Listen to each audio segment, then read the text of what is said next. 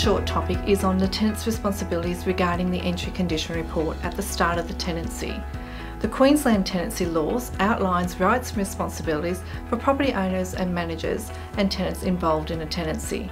Besides the general tenancy agreement, one of the most important documents at the start of a tenancy is the entry condition report. The property manager owner must ensure the property is clean and fit for you to live in and not in breach of any health or safety issues. As a tenant, one of your responsibilities is to return the property in the same condition it was at the start of the tenancy, less fair wear and tear. This report shows the condition and is compared to the exit condition report at the end of the tenancy when you vacate. The report will show whether the property, rooms or items are clean, working and undamaged. Remember, clean does not always mean brand new. An older property showing signs of age can still be in a clean condition.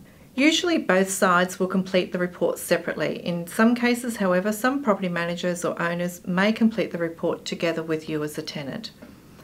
At the start of the tenancy, the property owner or manager completes and signs the report and gives you a copy. As a tenant, you will have 3 days to complete your side, sign it and return a copy to the property manager or the owner. They will then send you a final copy. There are instructions on the front page of the report as to what each person's responsibilities are. Moving house is an exciting but a stressful time. However, once you have the report, before you move your own possessions in, take the time to go through the property and check the condition against the report.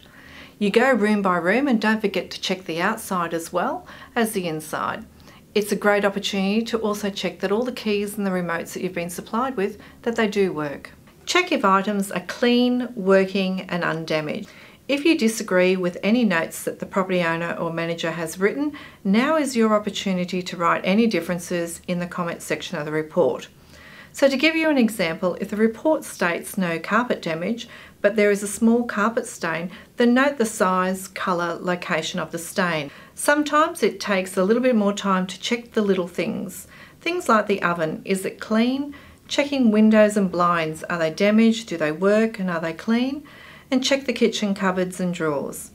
If the property is furnished, check the inventory items to make sure it reflects what's included.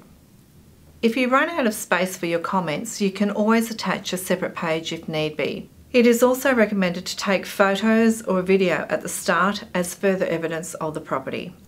If there are significant differences in the condition and you disagree with the property owner or manager's comments, the RTA encourages you to discuss the differences with them now. Do not leave this till the end of your tenancy. Once you have finished checking the report, initial each page, sign it and return a copy to the property owner or manager. It is best to keep a copy of what you have returned along with all your other important tenancy paperwork. A thorough detailed report and photos can avoid disputes at the end of the tenancy. Take the extra time to get this right to avoid a potential problem at the end where time and memory may not align with what you and the other person remembers at the start. You can find a lot of tenancy information on the RTA's website. Go to rta.qld.gov.au or contact us on 1300 366 311. Thank you.